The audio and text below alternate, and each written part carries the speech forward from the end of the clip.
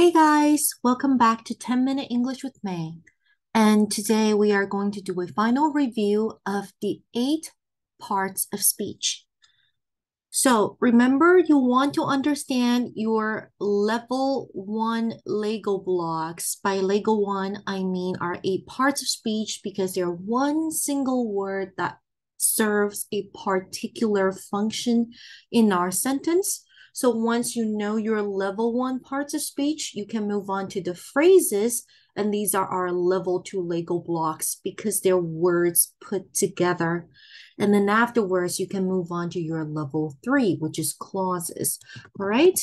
So level 1, parts of speech. Level 2, phrases. And we have 6 phrases. So we have 8 parts of speech. I know that some grammar books says 9 because they think that determiners is another type, but just for convenience sake, we kind of put them together. Determiners and adjectives. All right, and level 3, that is our clauses. Okay, so 1 plus 3. Okay, so let's get started. So the most important 3 parts of speech are nouns, pronouns, and verbs. So why is that? So just take a look at the first example sentence. Are Becky and Robin going to the beach? So this is a complete sentence, and we know that nouns and pronouns, they function as subject or object or object of the sentence. So they're important. And of course, verbs indicate actions or conditions. So you always have to have a verb in order for the sentence to be a sentence. All right. So without a verb, you have a fragment, and that is not a complete sentence. So in the case of nouns, Becky and Robin, you can see they are capitalized, right? When we're talking about people's names or brands' names, companies' names, these are called proper nouns, right? You want to make sure you capitalize it.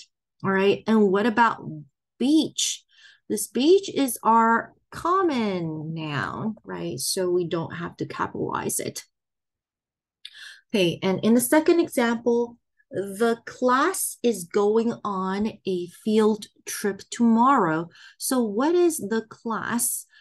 The class is a common noun. However, a class contains a group of people, and that is what we call collective noun. So if you are taking the SAT, I want you to know that collective nouns are singular. I do know that some grammar book says it depends on the context. If you're talking about the group as a whole, as one unit, it is singular, whereas when you're referring to the members of the group, it could be plural. But for SAT's sake, make sure you know it's singular. All right, and what about field trip? This is what we call compound noun, right? Because the real noun here is trip, right? And field is a noun that is functioning kind of as an adjective in this case, right? Modifying the trip, like ice cream, that is a compound noun, right? Some compound nouns, they have a space in between. Some have hyphen, and some are actually a single word. So with space, with hyphen, or one word, right? So basketball originally was a compound noun with space. So we wrote it in 2 words, but now it's just one single word. All right. Okay. And most people cannot stand loneliness, right? People, I'm sure you know, this is kind of like irregular common noun. So 1 person, 2 people, we don't add S, right? Whereas loneliness, this is what we call abstract noun because you cannot quantify it, right? It's uncountable. So it's always singular. All right, so moving on to pronouns. So we do know that pronouns are words that represent a noun. So it represents the noun before. We've mentioned before, usually before, right? And this noun is what we call the antecedent. Okay, and you have to make sure that if you are referring to a plural antecedent, you want to use a plural pronoun. If it's singular, you want to use singular, right? This is what we call pronoun and antecedent agreement. Okay, so in the first example, all of the tables and chairs had been removed for the dance. If you remember, this is what we call indefinite pronouns. So we have 8 kinds of pronouns. So if you don't remember, go back and review the pronoun lessons. There are 6 lessons in total for 8 pronouns, right? And in the second example, a bibliophile is a person who loves and collects books. Okay, so the who here, this is a relative pronoun. So if you remember, a relative pronoun introduces an adjective clause. So we know that there is an adjective clause here, who loves and collects books. This is modifying the antecedent of person. Okay, so it's very important that you know relative pronouns, who, whom, whose, which, that. Okay, so I'm going to write 8 types of pronouns. Okay, and moving on to verbs. The first example, Windsor Castle has been a residence of the English monarchy since the time of William the Conqueror. So has been here, this is be verb, conjugated be verb in present perfect tense. So if you remember, we said that there are 2 main categories of verbs, right? We have something called transitive, which takes on objects because there's a receiver of the action, and there's something called intransitive, which is there's no receiver, so it doesn't take on objects, right? No receiver. And under the category of intransitive, we have something called linking verbs. So the most common linking verbs would be verbs. So their function is to connect the adjective or the noun after the verb with the object, with the subject, not object, pardon me. So like in this case, you can see has been is the be verb.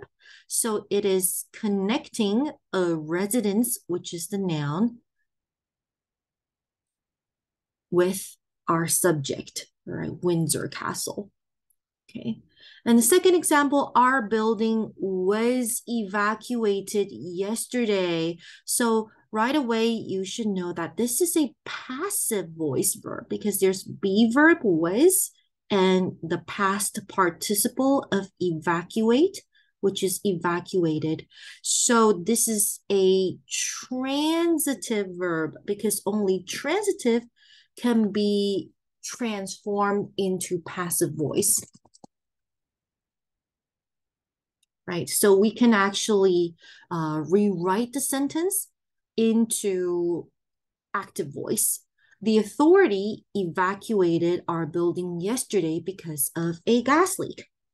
Okay, and the third example, penguins cannot fly, or birds can fly, fish can swim. You can see that there is no receiver of the action. So this is intransitive as well, like the first example where there is a linking verb, that's also intransitive. Okay, and remember that you don't want to confuse verbs with verbals. All right, so now we're moving to modifiers. So modifiers are not essential, so we can always cross them out without damaging the structure of the sentence. The sentence will remain intact. So in the first example, there are still a few gas lights in downtown Atlanta. Downtown is modifying Atlanta, right? So remember, some nouns, they can serve as adjectives when they're modifying other nouns. So just one important rule: when a noun functions as an adjective, never add S, even if it is originally countable. So you don't say downtown's Atlanta, right? You don't say field's trip. It's field trip. Okay, and second example, Johnny is a charismatic, handsome man. So we know that these two adjectives are a modifying man.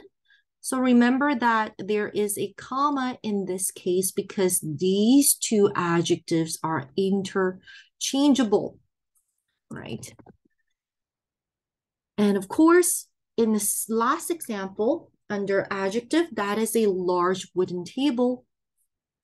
There is no comma here because the order of size and material, they are not interchangeable. You cannot say that is a wooden large table. So again, you want to refer back to the adjective and adverb lesson where I talk about the orders of adjectives. All right, so our adjectives modify nouns and pronouns, whereas our adverbs modify verbs, adjectives, and other adverbs. Right? So Tom has already finished his assignment. This is modifying has finished. We frequently go fishing. This is also modifying go. And of course, eat quickly, right? Modifying eat. All right, so you can see frequently, this is frequent plus ly. So when we have adjective, quick plus ly, we have adverb. All right, so of course, there are many different kinds of adverbs, some without ly, but that's the general rule. So don't ever use adverbs to modify nouns and pronouns. Okay, so now we are moving on to prepositions. So prepositions, they indicate that there is a prepositional phrase. And a prepositional phrase is simply a level 2 modifier. So it is the same as an adverb or an adjective.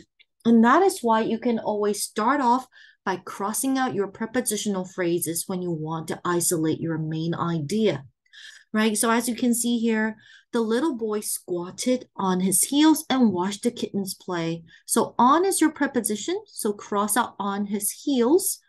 Heels would be object of the preposition, and you still have a complete sentence. The little boy, boy is your subject, squatted and watched. That is your transitive verb. The kittens, that is your object. Okay, and of course, in the second example, you always want to make sure that you cross out the prepositional phrase between your subject verb because you don't want to get subject verb agreement type question wrong, right? So some students end up saying, oh, students is my subject, but actually it's not because that is a part of the prepositional phrase, right? So your subject is actually each, the indefinite pronoun, and it is singular, right? And the verb is must bring, okay? So cross out prepositional phrases, especially important when it's between your subject and verb. All right. And now moving on to our last two parts of speech. So we talked about conjunction, right? We have two types. The first is coordinating conjunctions or coordinators. They are used to join equally important ideas, whereas subordinators, the blue ones, they indicate that there is a less important, a minor idea, right? And that is our dependent clause, okay? So in the first example, let's sit in the kitchen and talk. What is the and doing here? It is joining the two verbs. So remember that when you're joining two items, don't add S. You only add S when you are talking about a list of 3 or more items. And we have not only women, but also men. So not only, but also is our paired conjunction. So you want to make sure that, pardon me, you want to make sure that there is parallel structure. Okay. Okay, so in this case, you have women and men, and they are both nouns. All right, so you want to make sure that you are joining nouns with nouns, verbs with verbs, and adjectives with adjectives. All right, so the third example, John studied hard, so he passed the test. So you have a comma before your so here because you are joining your two complete sentences, right? Subject, verb, subject, verb. So remember this very important formula, comma, fanboys equals semicolon equals period. Okay. And the next sentence, they will come if they can bring the children. So if is our subordinator. So our minor idea, less important idea is if they can bring the children, right? Same thing with because John studied hard. So we have a dependent clause, the minor idea here. And make sure you know that a dependent clause, the minor idea, has to go with an independent clause, which is the main idea, in order for it to be a complete sentence. All right. Last but not least, we have our interjection. So we haven't dedicated a complete lesson to this interjection because it works independently. So it doesn't affect the sentence structure as well. And it's not important for SATs or other tests that you're taking. But as you can see here, no, we can't afford a new car now. Or, oh no, I locked my keys in the car. Or, yes, I do like that dress very much. So you can pretty much cross these out, right? You still have a complete sentence.